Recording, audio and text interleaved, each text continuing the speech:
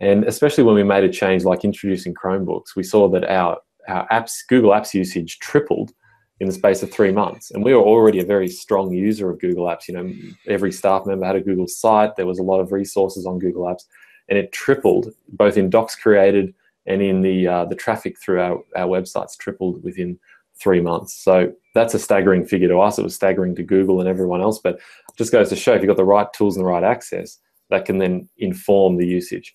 And that was our goal, you know, to look at the usage, because obviously it's very difficult to measure teaching and learning, but we're going to hope that the more they use it, the more likely they are to have some kind of educational outcome inside that usage.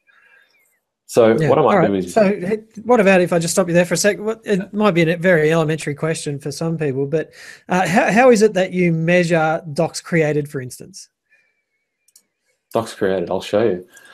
What I've got here is the Google control panel, the admin panel. And can you see that okay, Mike? Yeah, it's come through fine. Beautiful. So we've got the docs panel here. You'll see all the apps. Sometimes it'll be hidden down here, but there is this little reports button. Sometimes it's in this more controls area. But if I just open up reports, we can have a look here at how our domain is going, basically a snapshot of our domain. So I see here, this is usage activity. So this is stuff that I'm kind of interested in, you know, how often are people logging into these services? And we can see here that Gmail and Drive, you know, sit alongside each other.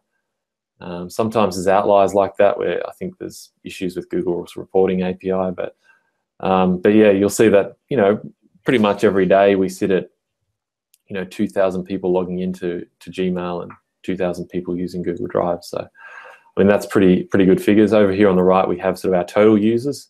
There's 4,000 total users in our domain. That's because we don't delete previous years. So as kids leave, we leave their accounts here in case they want to come back and grab something. I mean, it's all free, so why not? That's a good strategy. Yeah, absolutely. We've actually had a few kids recently come back for a uni project or something. They needed to reference something, and that was very handy that we had that. So on the left here, there are aggregate reports, and you know, you sort of drill down into other details. How many people are, you know, how much storage you're using. You can see we've archived a lot of stuff at the start of that, the start of this year, and then it's crawling back up again.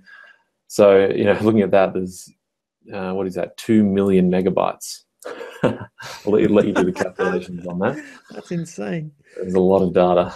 And how many people are on two-step enrollment? You know, we have pretty much, 158, not that many. So that's sort of more of a security thing. So that helps us on the compliance side of things. But if we're going to look at actual activity, we can drop into the account activity and see student activity and how much they've used and all that sort of stuff. I'm not going to do that, but we can click into the students and have a look at that stuff.